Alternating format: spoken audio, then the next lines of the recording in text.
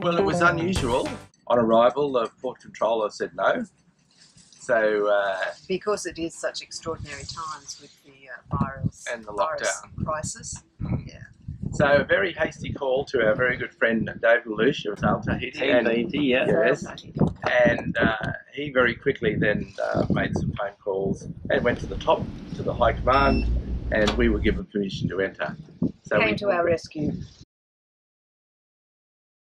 And it is so beautiful, it really is. But strange to see it without people it's like around. a ghost town. Yeah. So to walk out here now, everything is closed. And we're restricted, we can't walk out. And so I guess you'll want to come another year to Yes, really absolutely. spend time in Tahiti and we'll the Chamorros. That is a must. Yeah, Yeah. we And will. 2020 has been cancelled apparently. Yes. And we're going to have to do it all again next time. But yeah. Everyone we've been in touch with here, all the local people, they've actually gone out of their way to help us. So that's been that's positive. Yes. On our passage over, we use Iridium Go to communicate.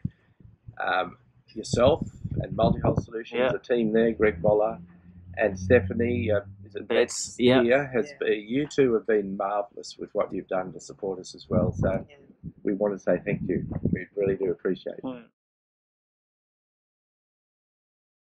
We feel confident.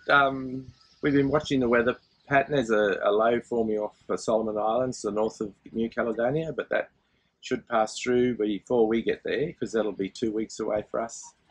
I've been up the mast this morning and checked all our rigging points and fittings, and they're all secure. Everything's looking good on the boat. And it is surreal, as you say, only 3,000 nautical miles to go. Yeah. That's how we're thinking, because we've come so far. We're thinking we're almost home. Yeah.